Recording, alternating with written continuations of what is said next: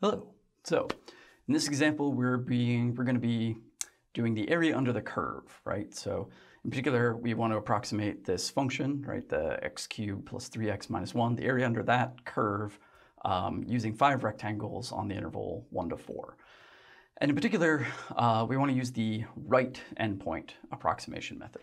Now, it can be sort of easy to forget like the formula or how the right endpoint works in terms of whether you have to go over a width or half width or no widths for that first one.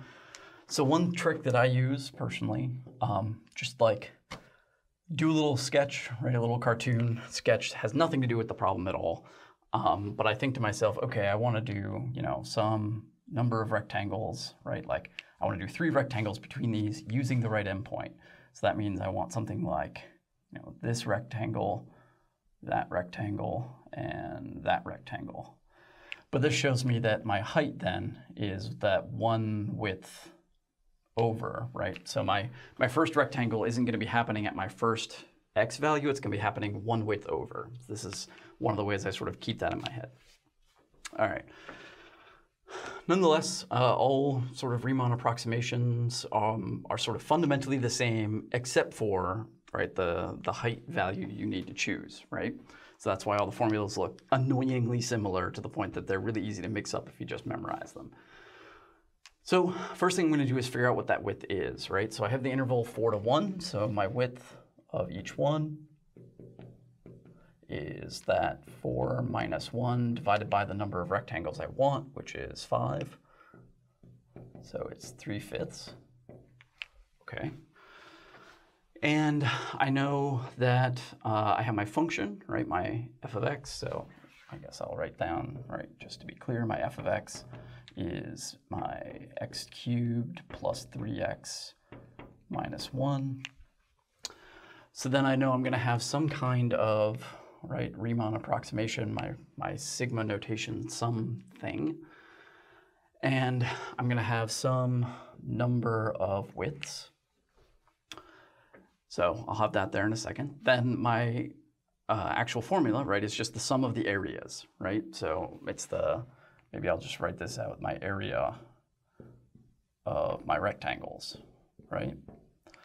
Which, again, is some n going from something to something. We'll figure that out in a second. But the area is width times height, right? So this is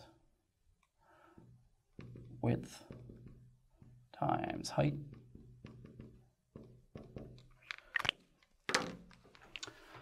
Well, my width I already figured out, right? So that's 3/5 for each of them. And then my height is going to be that f of something, where my little cartoon tells me, right, that I want to start one width over. So it's going to be wherever my starting value is, which, right, is 1. So it's going to be 1 plus however many widths over I've gone, where my width is, again, 3/5. Okay. But now I can tell, okay, my n needs to start, well, if I made it 0, I'd be doing f of 1 here, and that's not what I want, right? I want 1 width over as my first starting spot. So I want 1 width over, so I want my n to be 1 to start with, right? And I need to do 5 rectangles, so I need to have 1, 2, 3, 4, 5 rectangles. So I want n to go from 1 to 5, right? Which again, if we're not used to how the sigma notation works, we did 5 minus 1, we get 4. We might think that's 4 rectangles, but it's not, right? Because we include both ends. That's why I will literally sometimes count it on my fingers to be like, I did that right? Yeah, I did that right. Okay. So notice that like I didn't try to memorize a formula here. Like I wasn't like, okay, the formula is sigma from its right endpoint, so it's going to start at 1 and go to, right, and blah, blah, blah, blah. I just sort of wrote out, right, the geometry of it. I was like, okay, I know I'm adding some stuff. I'm going to need an index. I'll figure that part out later. But I know I'm adding up areas of rectangles. It's literally what a Riemann approximation is. But an area of a rectangle is width times height. Okay, well, I know my width. That's the thing I had to divide out.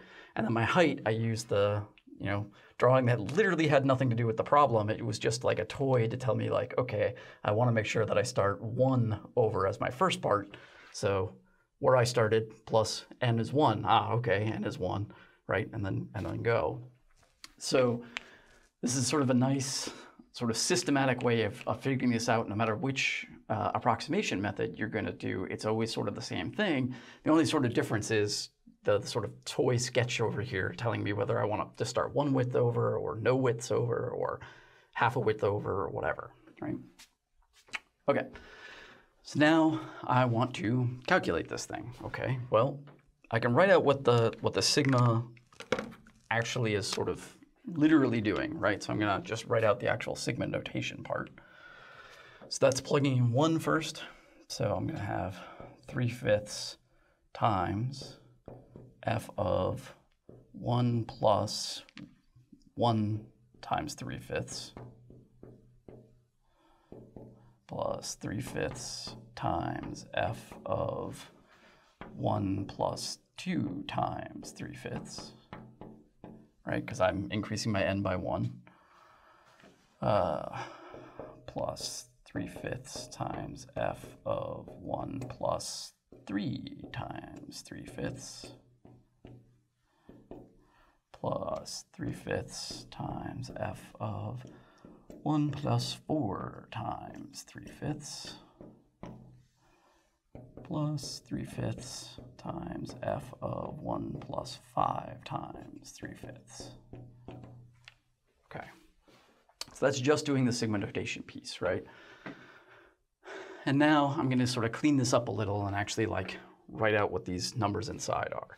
So what I want then, I'm going to notice I have a 3/5 in front of everything, which is not surprising. So I'm just going to pull that out to the front. So I'm going to say, okay, this is 3/5 times, and then I'll have all of these things written out. So I'm going to have f of 1 plus 3/5 is 8/5. Then f of 1 plus 2 times 3/5, that's 6/5, that's 11/5. So f of 11/5. F of 3, so that's 9/5 plus 5 is 14/5. F of 4 is 12 plus 5 is 17/5. And the 5's cancel, so this is just f of 4. And now we see, right, like the 3/5 would distribute to each of them, so I'm just factoring it out, is what I did there. Okay, so far so good. Now, quote unquote, all I have to do is calculate this mess. So 3/5 times, so 8, f of 8/5, so that's going to be 8/5 cubed plus 3 times 8/5 minus 1. So this was just, I mean, obviously you don't have to write this in your own work. I'm just doing this to make sure everybody's following. This is the f of 8/5, right? I guess I don't need my toy example anymore, so I'll get rid of that.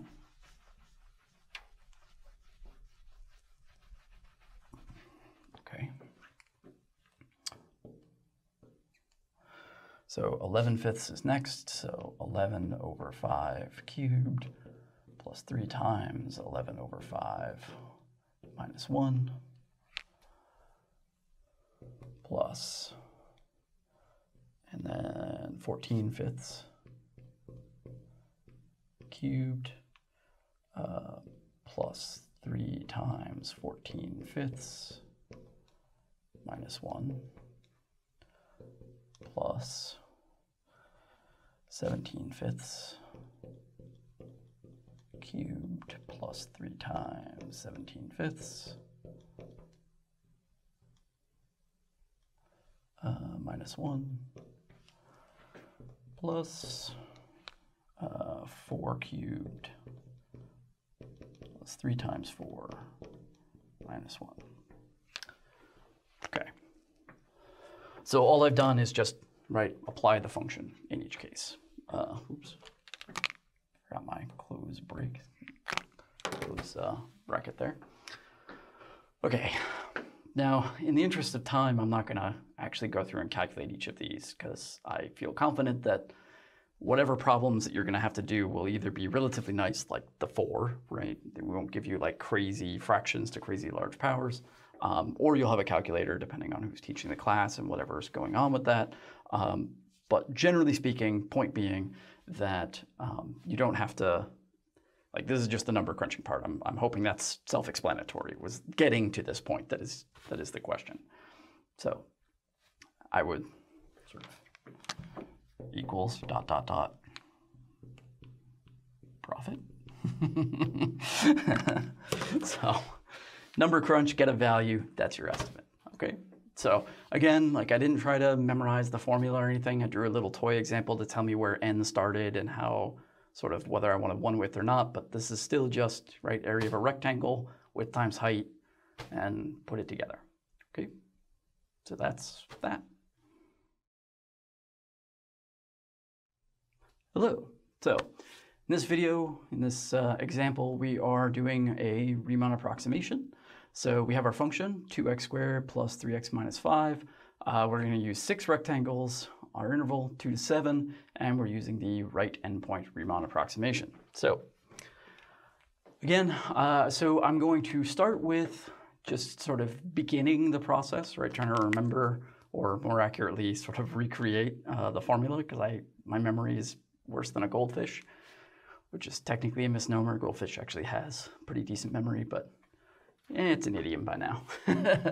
So, right, our initial thing, this idea, so we have our sigma, we have some index, which we're going to call n, and we want this to be the width times the height, right?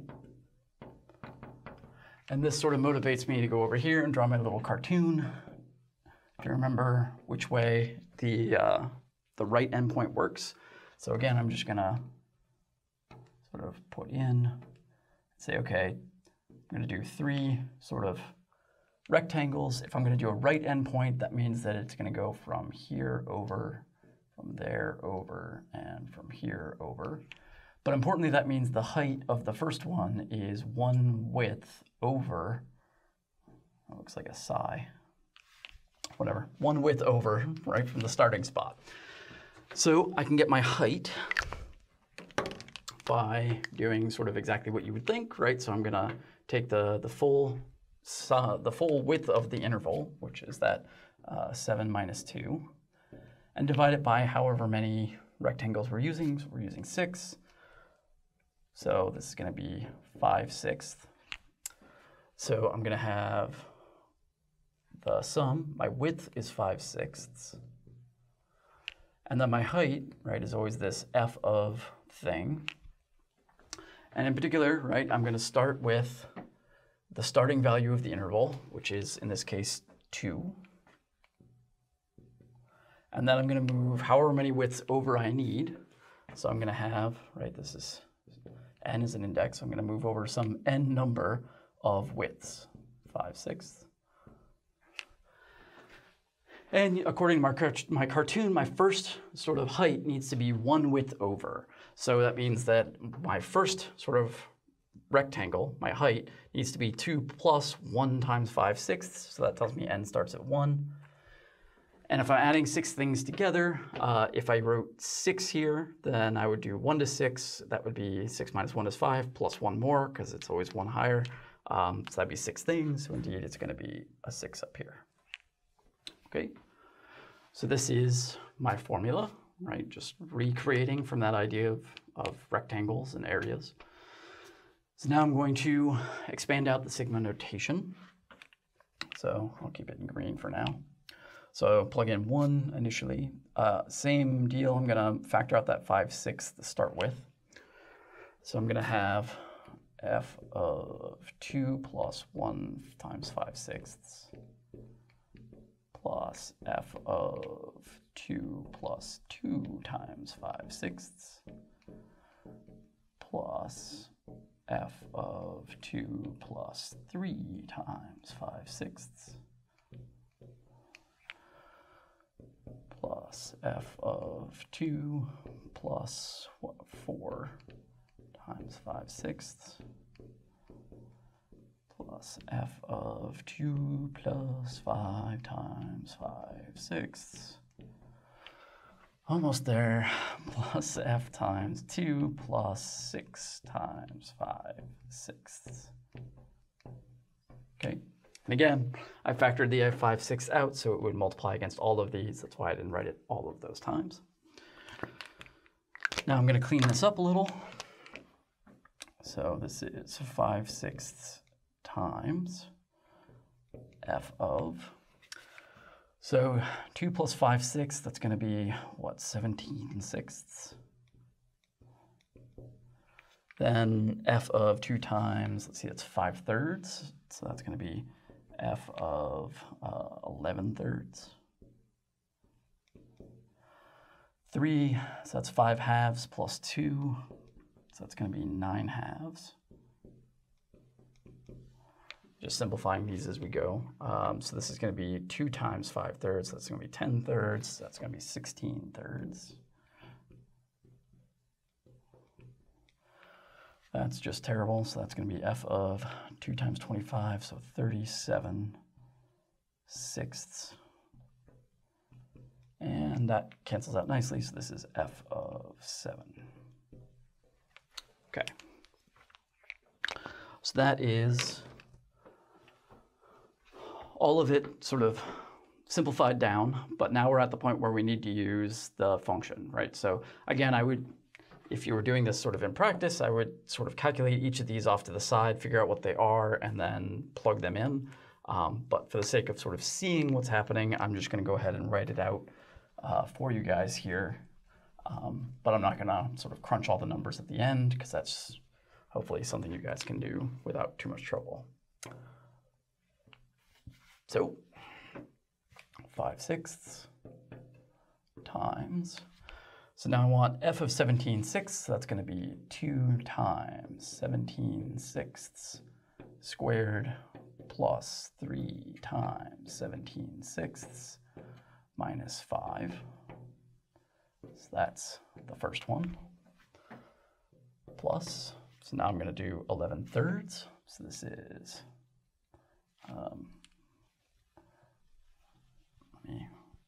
sorry, I'm just too much of a perfectionist sometimes. So 2 times, so now I'm doing 11/3. So I'm going to have 11/3 squared plus 3 times 11/3 minus 5.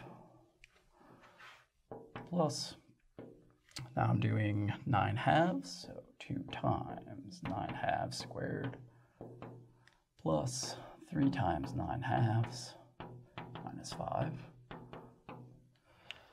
16/3, so 2 times 16/3 squared plus 3 times 16/3 minus 5. Plus 37/6. 37/6 squared plus 3 times 37/6 minus 5. And finally 7. So 2 times 7 squared plus 3 times 7 minus 5. And that's the end. Okay. So again, it would probably be safer and easier for you to sort of just do out each of these pieces, or well, really each of these pieces off as its own sort of thing on the side, and then you can sort of plug them in. But I did it out so you can see sort of the whole process. And again, I'm going to leave the number crunching part up to you guys, because I'm assuming at least that that's the easy part. So that's that. Hello. So in this example, doing another Riemann approximation.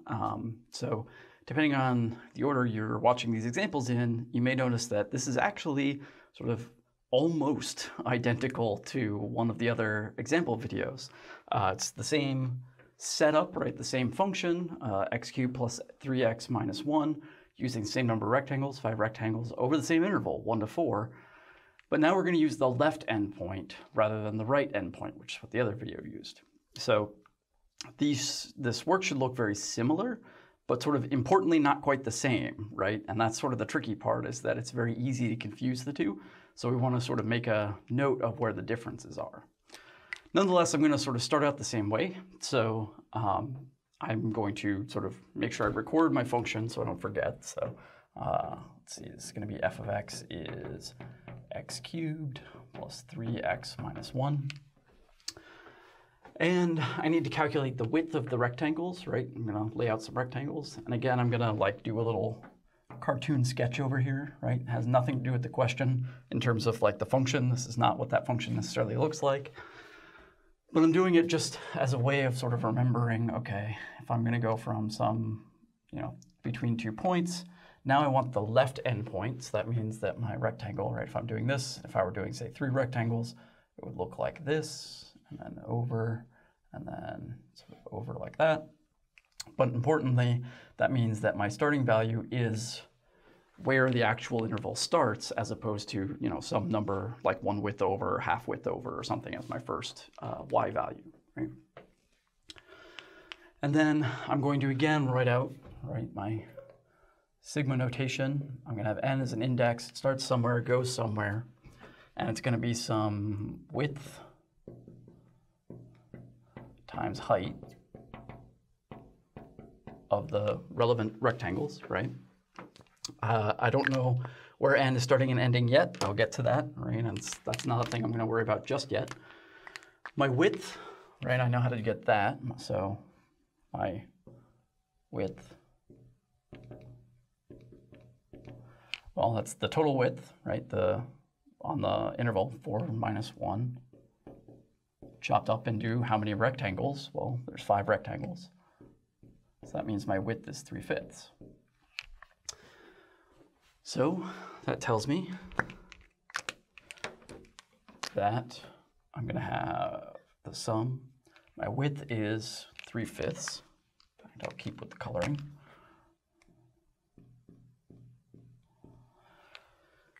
And I know my height is going to be f of something. And in fact, it's always f of the starting value of the interval, right? So my interval starts at 1 plus n number of widths that I need to move over. So n times the width, 3/5.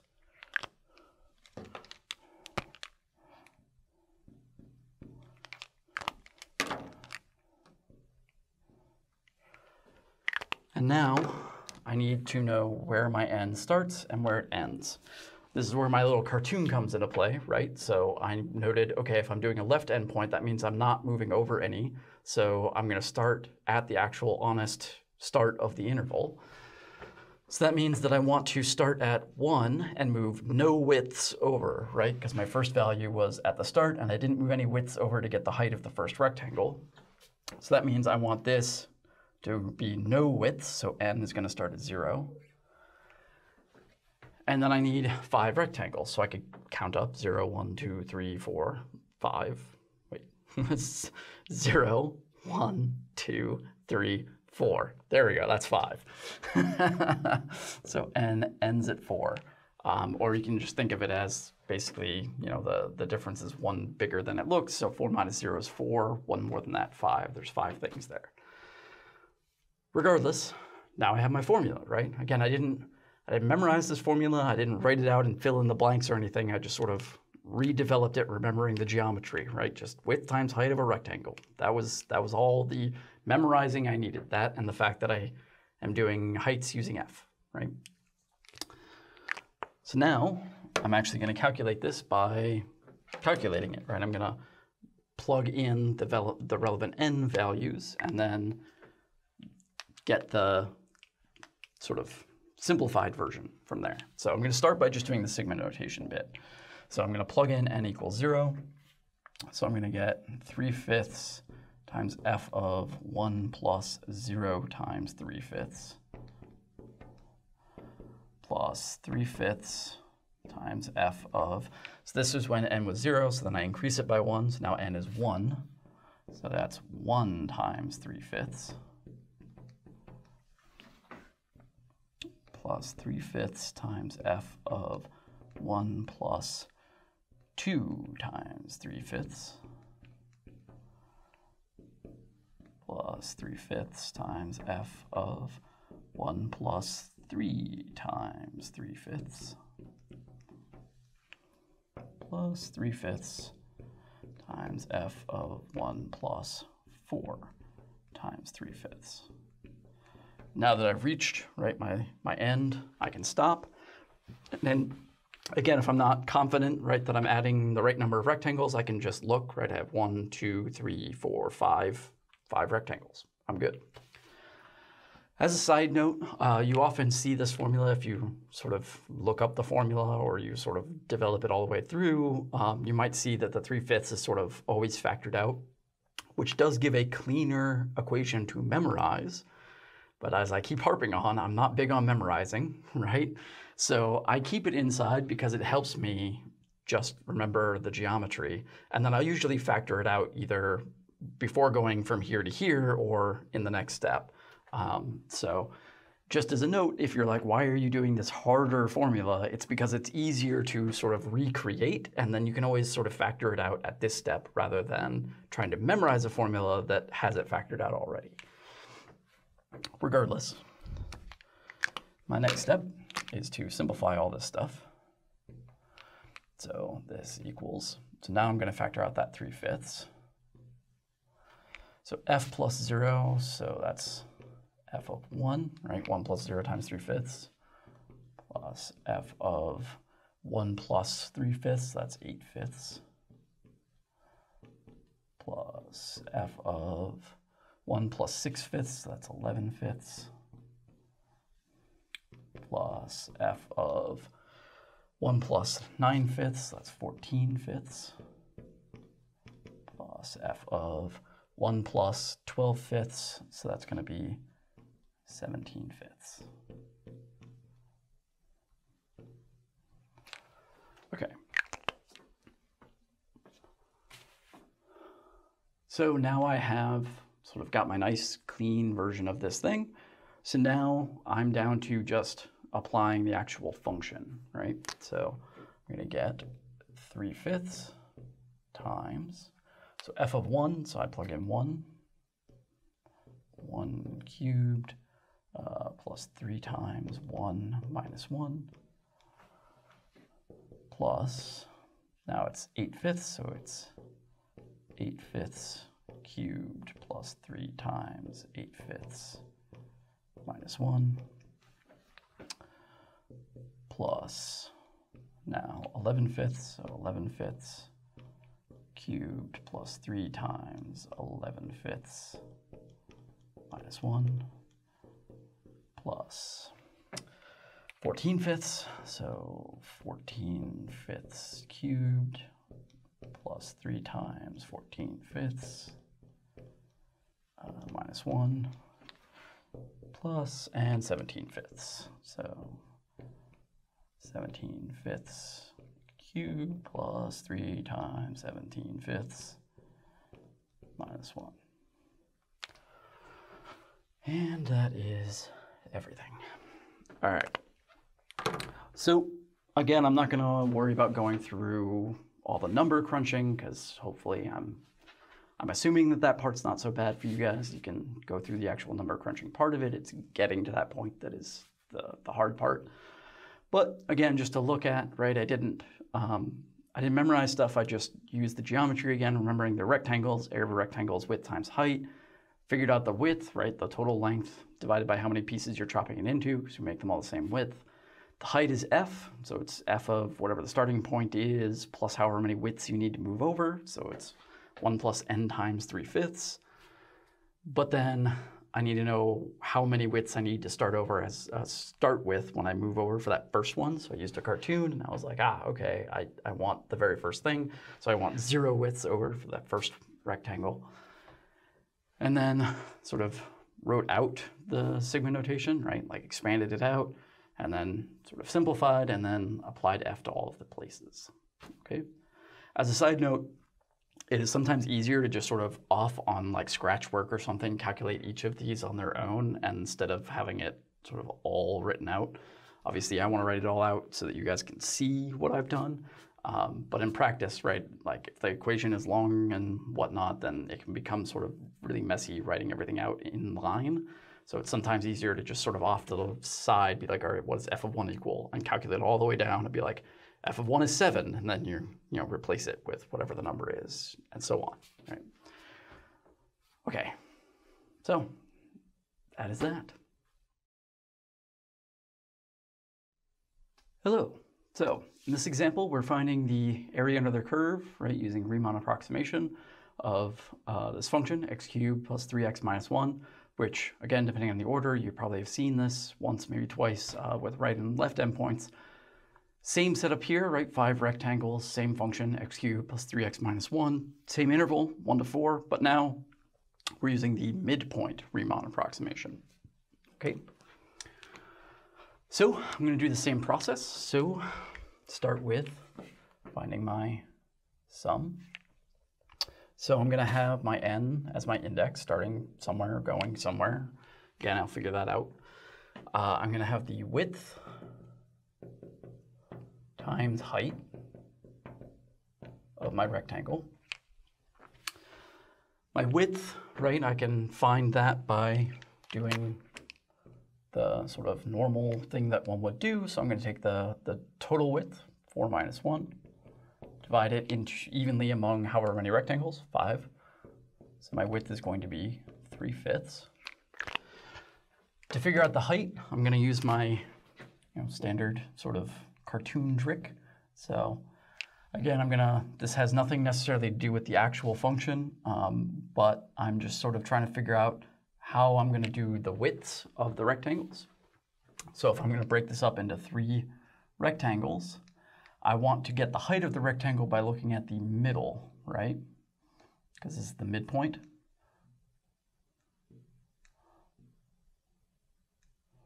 So it's going to look something like that. But importantly, that means that I need to move now 1/2 width over. And this is a little trickier than normal because half widths, usually it was like, okay, how many widths do I go over? And I kind of adjust n to make that work, but I can't make n into a fraction, right? I have to keep it as a whole number, or an integer to be specific. So I know I'm going to have n going from somewhere to somewhere. I'm going to have 3/5 for my width.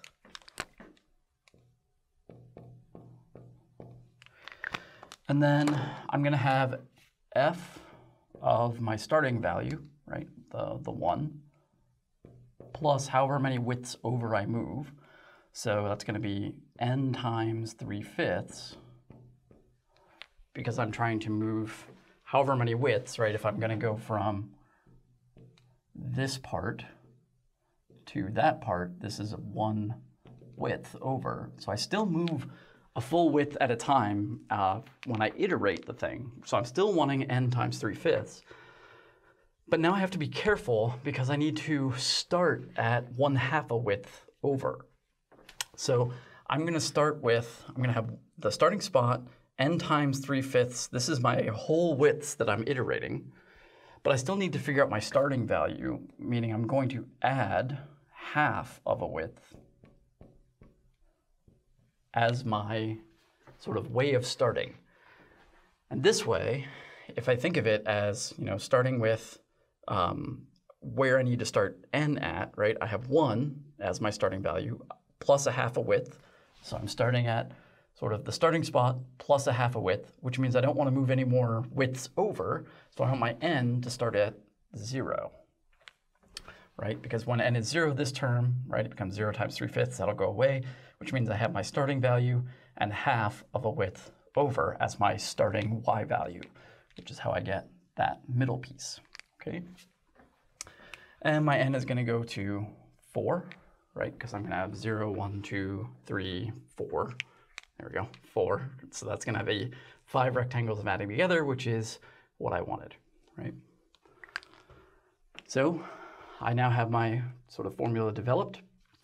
So now I'm going to expand out the actual sort of sigma notation bit. So I'm going to factor out the 3/5 first. And then I just have this thing getting added together as I move n up. So it starts at 0. So I'm going to have f of 1 plus 0 times 3/5 plus 1/2 times 3/5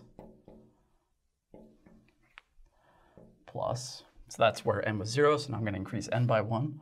So I have f of 1 plus 1 times 3/5 plus 1/2 times 3/5.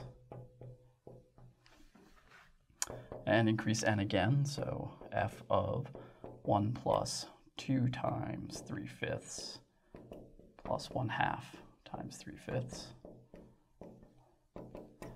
And increase n again, so I'm going to have 1 plus 3 times 3/5 plus 1/2 times 3/5. And finally, last one, 1 plus 4 times 3/5 plus 1/2 times 3/5. And again, right, the 3/5 here, which was the width, is multiplying everything. I've just pulled it out. Okay. So now I'm going to clean up all of the inside terms. Switch to green, give a little life to this thing.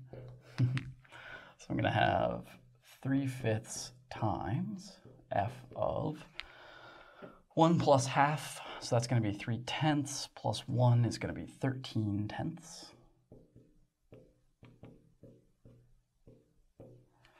Then f of 1 plus 3/10 is 13/10 plus 3/5, which is another 6/10. That's going to be 19/10.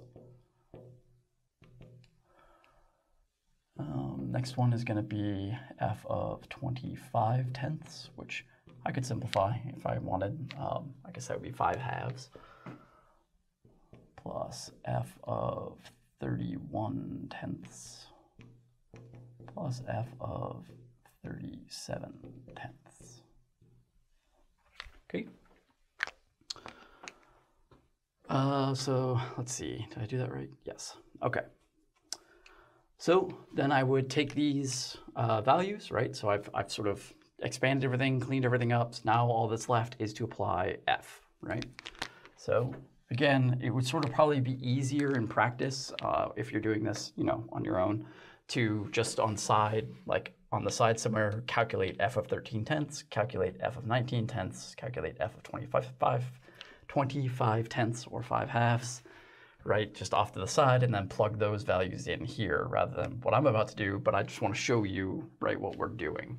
So I would take f and apply it to 13/10, so 3/5 times, so this is going to be 13/10 cubed plus 3 times 13/10 minus 1 plus 19/10 cubed plus 3 times 19. Oops. I think with how many times I've written this, I'd be all set, but you'd be wrong. 19/10 minus 1 plus 25th, so that's going to be 5/2 cubed plus 3 times 5/2 minus 1 plus 31/10 cubed plus 3 times 31/10 minus 1 plus and 37/10. 37/10 cubed plus 3 times 37/10 minus 1. Done. Okay. And again, I'm going to leave the number crunching up to you guys, because again, that should be hopefully straightforward by the time you're in calculus. But as I said, it would be easier to sort of write all that stuff sort of piece by piece to the side, so you don't get all of the stuff sort of crunching in like that. But otherwise, that's pretty much all. I mean, the only tricky part here is figuring out how to deal with that 1/2, right? And the key is that we can't do it with the index directly, because the index has to be a whole number, right? It has to be an integer. So I can't have like n being 1/2 over here. So I had to think of doing the same, like plus 1 width over, right, n widths over as I go from rectangle to rectangle. but I have to start half a width away from the starting value of the interval. Okay, so that's that.